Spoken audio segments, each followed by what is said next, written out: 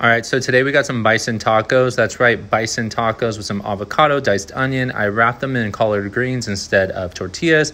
Got some purple sweet potato, broccolini, sauteed red onion, and more collard greens. This is how I wrap them. They are absolutely the best. Bison is great too because it's a lean meat and it actually tastes super damn good.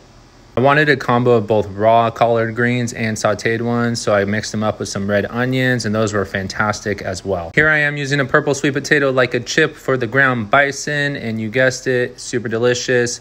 Purple sweet potato is the best. Broccolini, as always, I love adding broccolini. I saute it with some lemon, super good. Peace.